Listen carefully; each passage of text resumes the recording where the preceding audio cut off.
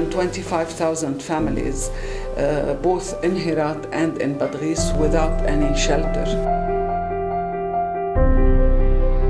We are going to make sure that this contribution is really used to prevent the children from getting sick in this cold winter season. If they have clothes, if they have blankets, if they have shoes, then we expect that there will be less children who will have respiratory infections. So we would really like to thank you for your generous contribution, and we assure you that this partnership will only continue and be stronger.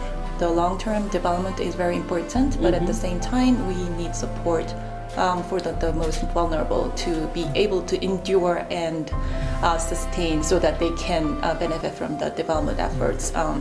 Really thank you for the efforts, and we're happy to be part of the efforts.